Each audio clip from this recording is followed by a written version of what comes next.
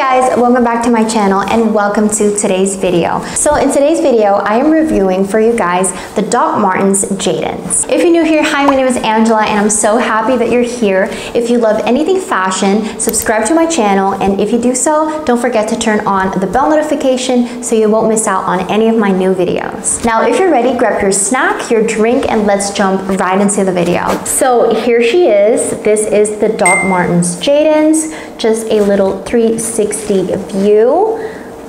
This is the top, the bottom, and let me just start off with how much I love how robust this boot looks. Now, I am a true fan of black chunky boots for, of course, the fall and winter season, but even in the summer, sometimes these boots with some shorts and a white tee just look amazing. So let's start with sizing. Now, Doc Martens is notorious for their sizing. I have a couple of Doc Martens myself, and I feel like I'm different for almost every different model, but for the Jadons, I am in a size US 6 and I'm usually a US 7, so I did size down on these. I'd say I just have like regular feet. I don't have narrow feet or wide feet, and I had to size down a whole size on these ones, and they do fit me perfectly. I do recommend trying them on in store because, again, everyone is different. Some people have wider feet, some may have more narrow feet, so it just really depends on your feet,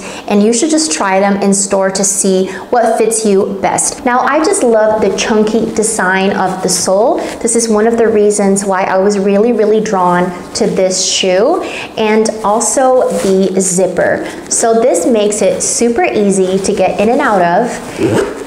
You don't have to lace it up, lace it down. And I just think these are very easy to travel with. They are really heavy, so if you are planning to travel with them on the plane, I would suggest you wearing this on the plane so it's not taking too much of the weight of your baggage. Now let's talk a little bit on how they fit. And these boots are painful, you guys. They are so beautiful, and I truly love these, but they are a pain to walk in. And to be really honest, I've had these for, I would say, almost 3 years now. So this is in a full leather material and it is very stiff.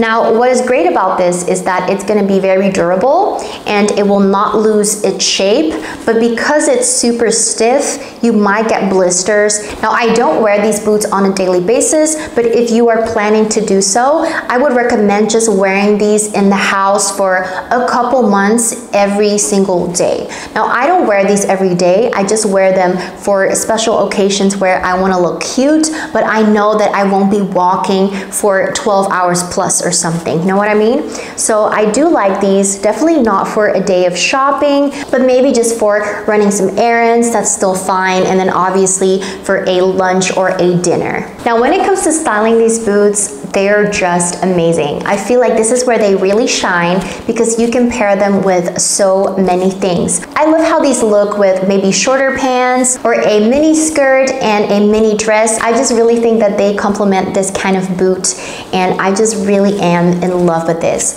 I know that they're pretty expensive, but it is definitely an investment piece. And I feel the same way about any of the Doc Martens shoes. They are so good. They're so durable, and you will not regret it because they're, again, investment pieces. And once you buy a boot like this, you keep it forever. Like, these are not shoes that you will buy twice. Now, another thing that I love about these boots is that they are water resistant. So because of the very sturdy sole, and this is what Doc Martens is kind of famous for, you will not slip. You can wear these in the snow. You can wear them when you're hiking. So those are a lot of pros. And when it comes to cons, there's really only two.